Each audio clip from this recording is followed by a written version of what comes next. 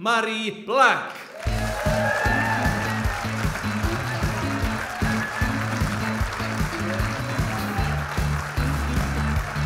Thank you.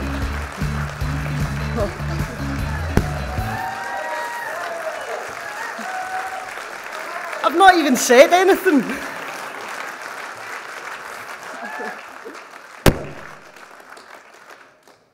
Well, thank you very, very much. Thank you. That's a very warm reception. And after listening to my introduction there, no pressure. So, just to begin, good afternoon, conference. Pleasure to be here. Diolch yn fawr am o croeso. I can only apologise if I butchered that for you, but it's good to be back in Wales. It's been a few years since I've been here, but thank you for the warm reception that you're giving me. And I want to start by telling you just what a great honour it is to be here with you all today. And I'd also like to thank Plaid's first female MP, Liz Saville-Roberts, for addressing our conference back in October, and for giving me this opportunity to return the favour. And I hope that it was clear from the reception that she received just how much respect and solidarity we in the SNP have with you all in Plaid Cymru. One of the few things that soothes my sanity in Westminster is undoubtedly having the friendly faces of Liz, Ben and Howell sitting behind me. We even share a table at lunch. It's like Mean Girls. I should also say that I look forward with hope to welcoming Reen to those green benches alongside us.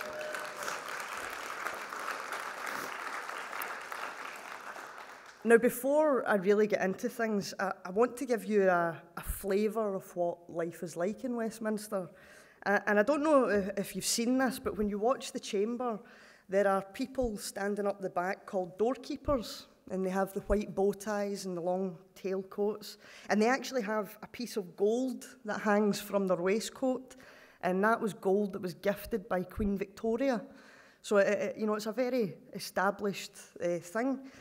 Now, when I first arrived down in Westminster, I was talking to one of the doorkeepers, and I says to them, you know, where do you get your uniform? Like, you can't exactly just walk into, you know, Matalan and buy that gear. And he said it's actually very interesting. There is a royal contract, and it's only one specific tailor that is able to make these uniforms. I thought, oh, that's very good. Does that include the tights?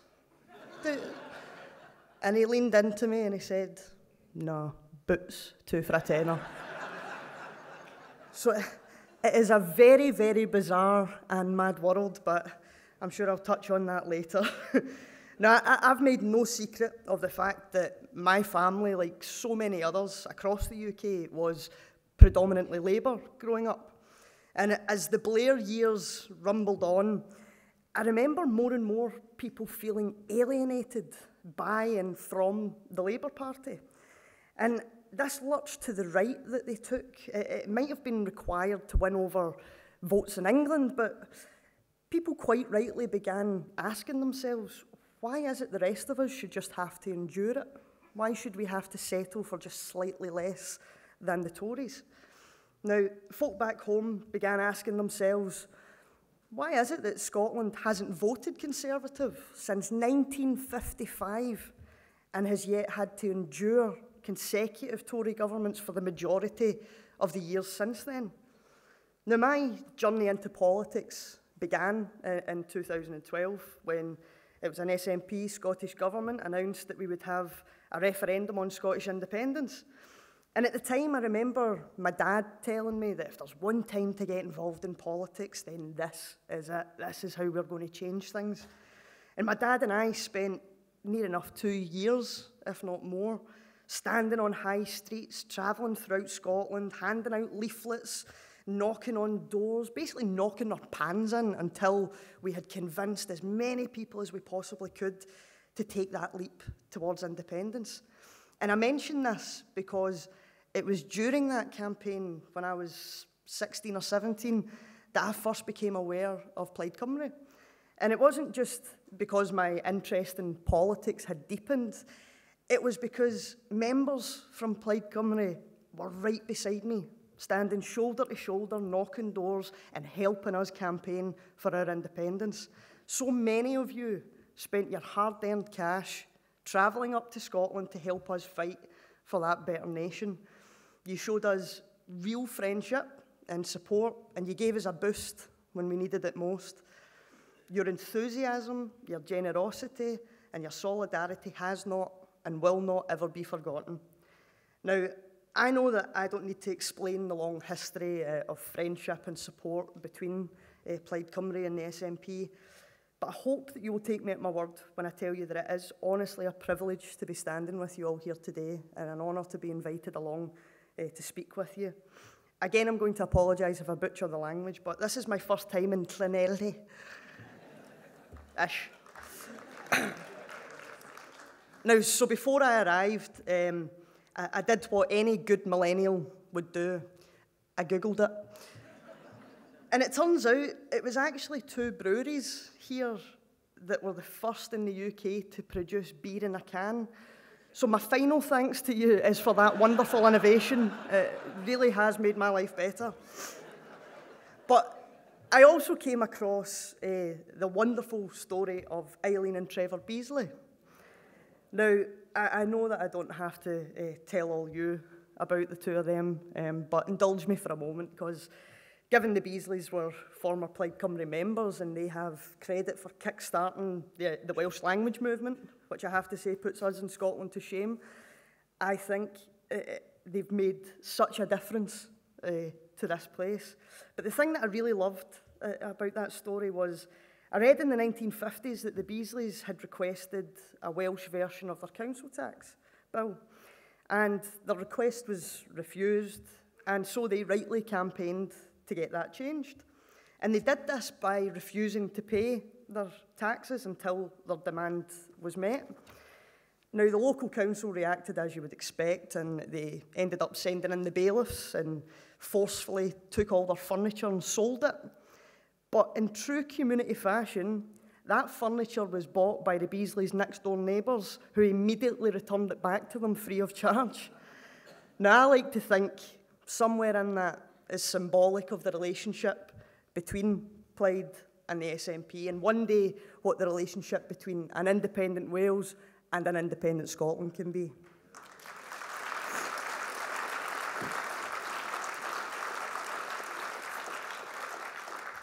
We share, undoubtedly, a deep connection with Wales through our languages, our culture, our shared historical experiences, the managed decline of our industrial heartlands, which has taught us so much about the need for hard work, equality, and community. And even to this day, we still share similar issues and challenges. We've got a corrupt and chaotic Tory party, determined to dismantle public services and line their own pockets in the process. We've got a Labour Party, scared of its own shadow, trying to out-Tory the Tories. And both are obsessed with this stubborn commitment to a self-destructive Brexit, to a cruel immigration system, and to hoarding power in Westminster rather than giving it back to communities. And worst of all, we face a Westminster establishment intent on riding roughshod over devolution and democracy. And what we've seen in the last few years is honestly terrifying. We are both living proof that this is not a union of equals by any means. And with the Tories and a pro-Brexit Labour Party now essentially one and the same, it's clear that real change for our communities and for the people living in our country, real change is not going to come from Westminster. And we are fools if we continue waiting. Only independence and the full powers that come with it can bring about a better future. It's why every other country in the world has strived for it and has achieved it. It's both Plaid and the SNP, certainly in my experience, that have stood together opposing the Tories. Tory attacks on the most vulnerable in our society, the dismantling of our trade unions, and standing against the erosion of our human rights. At every turn, Plaid have been right beside the SNP and standing against that. And from my personal experience, I want to assure you all today that with your MPs, you have first-class representatives standing up for you. First class. I would do. Round of applause is much needed.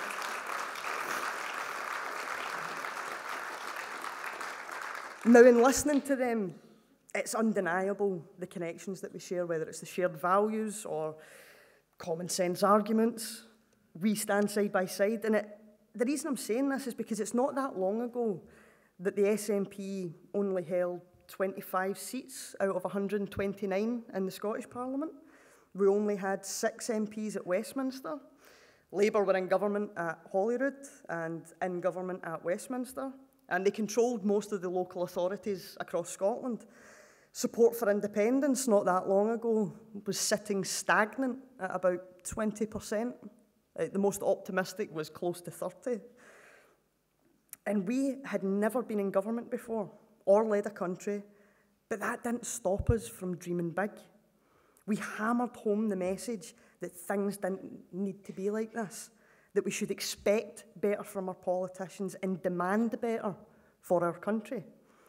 Now, we didn't just focus on what the Tories and what Labour were doing wrong, but we actually began to develop our own ideas, to put forward how we would do things differently, the different sort of policies that we would implement, the different direction we wanted to take our country in.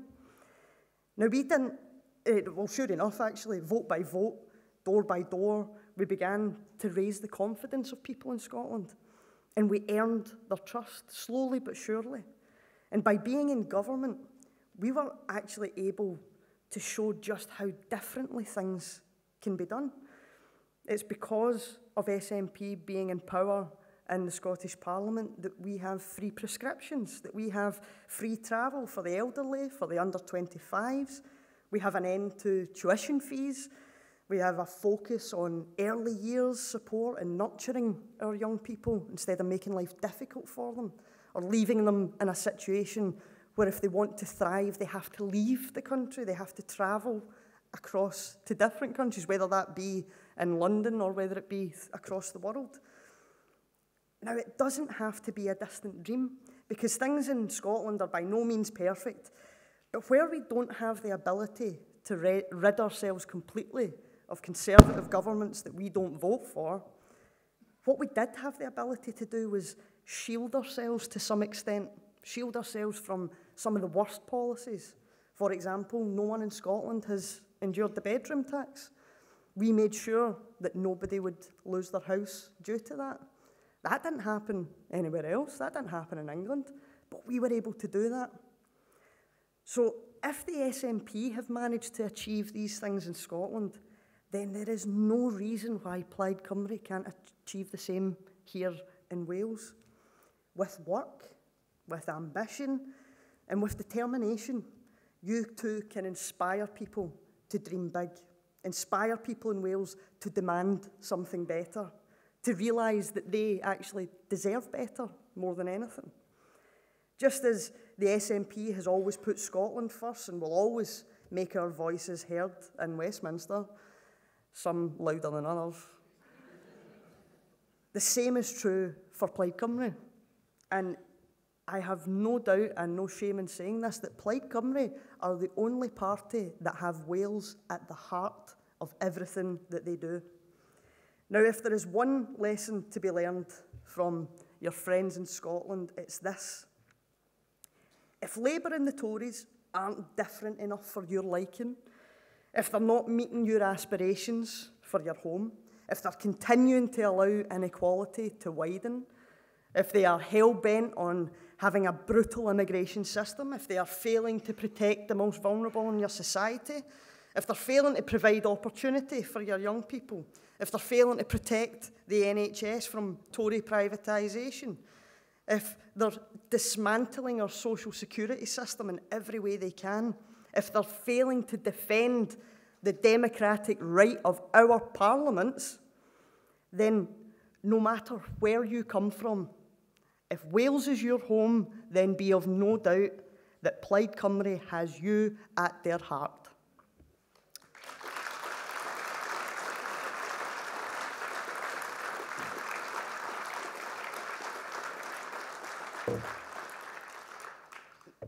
Now, conference, it's you guys that can make that future happen.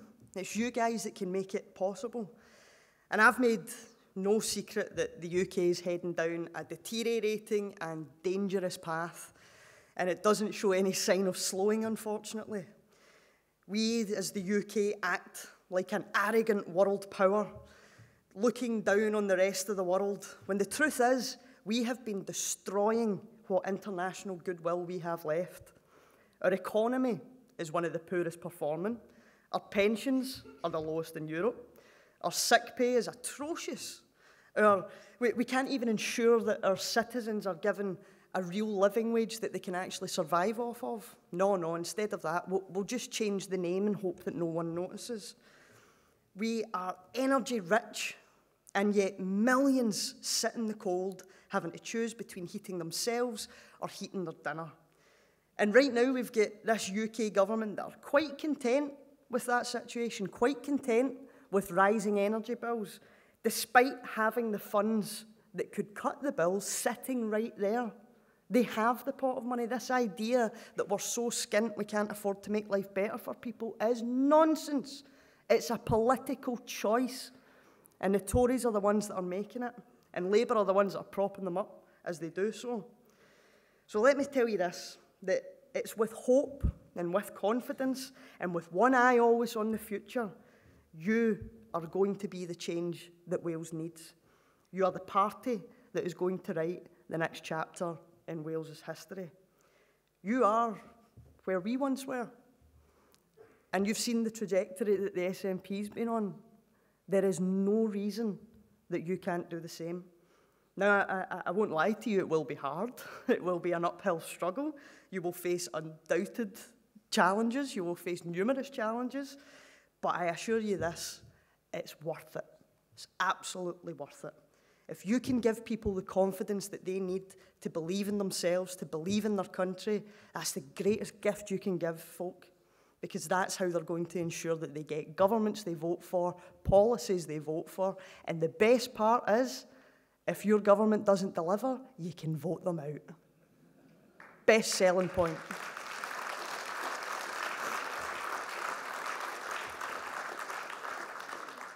And let me finish with this. I'd mentioned previously the doorkeepers, and just to give you an insight into what work they do, they look after us all. They are all highly trained. You know, they used to be in the police, used to be in the army. They keep things ticking in Westminster. You know, they're essentially really well-dressed janitors, and they make such a difference. But let me leave you with this parting thought, that when you're on this journey and when you're on this struggle and you find yourself tired and you find yourself fighting against the Westminster establishment, and it is powerful, when that establishment flings everything at you, including the kitchen sink, when you are feeling at your lowest, when you're thinking this is an impossible task and that you aren't good enough, I need you to remember that they also get their tights for boots, just like me and you, okay? You're every bit as good as them. So get out there, win hearts and minds, and win Welsh independence. Thank you again for having me. Cheers. Thank you.